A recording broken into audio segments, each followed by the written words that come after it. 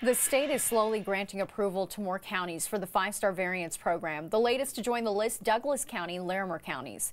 The program lets certain businesses reopen indoors just as the cold weather is really starting to set in. We want to gauge your comfort level here with this program.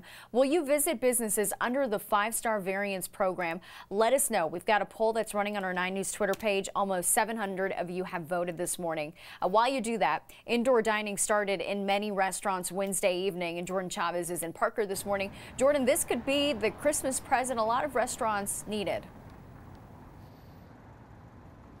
Yeah, you know, Natasha, and we actually just learned within the last half hour that Jefferson County has now finished its application to the state to also join this program. And they say their first priority will be restaurants without drive-throughs. Now, this is really kind of a reward, essentially, for these communities where we're seeing a decrease in the spread of COVID, like here in Douglas County, where the Tri-County Health Department says that they are seeing a steady decline in the number of cases as well as the number of hospitalizations. And so because of that, we are now seeing more businesses here that are being given the green light to operate indoors at about 25% of their capacity. So for this specific area, we are looking at including 18 restaurants, 14 gyms, and one indoor event venue. And then Douglas County said that more than 100 other businesses are currently undergoing an approval process to also reopen indoors under this Star Variance Program as well. Now that number is continually being updated, so we've actually published this official list in this article on 9news.com, so go check that out there. The health department said that they understand the economic toll COVID has really taken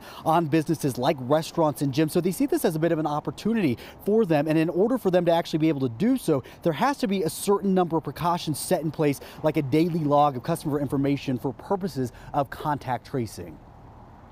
They have to ensure that they've put in place some improved ventilation, because we know air quality is really important with the spread of COVID.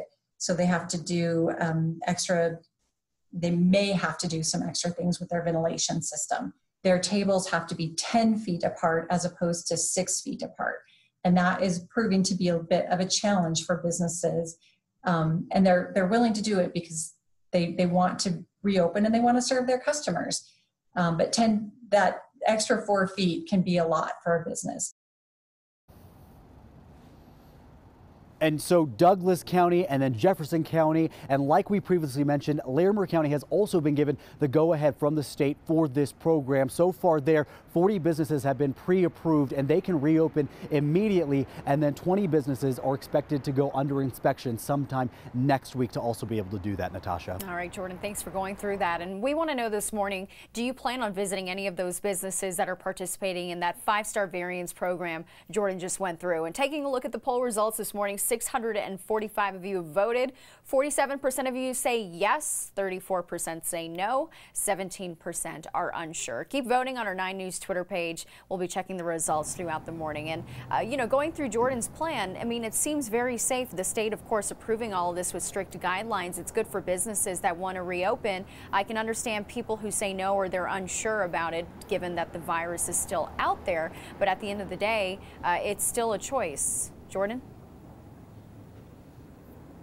Yeah, that's exactly what I was going to add there is, the state can come up with whatever plan it wants. The individual counties can come up with whatever plans they want. But at the end of the day, we got to remember that we are in control of the actions we take. So if we're going to go, yeah, we got to follow those rules. But if you're not feeling super comfortable, it's totally fine. Stay home, order takeout. There are other ways that we can support these businesses as well. I think that it's just important that we do somehow support them. I would agree. I mean, I just think it's nice that we also have some solutions, right? Because at the beginning, we were all just trying to figure this out, and it didn't feel like there were a lot of solutions for all those businesses that were also really struggling out there. So it feels like there's some solutions for everyone to do what they feel is comfortable, and also to provide that support to those businesses. Yeah, I agree with all you guys. I mean, I think it's a great option for some people, but probably not for all people. But having said that, these restaurants are not going to survive unless they get some help, and that's what the government is for. And it's just maddening that the government can't get this bill passed. I mean, it's just crazy. These businesses can't wait any longer, and so hopefully something will happen in the next week or so.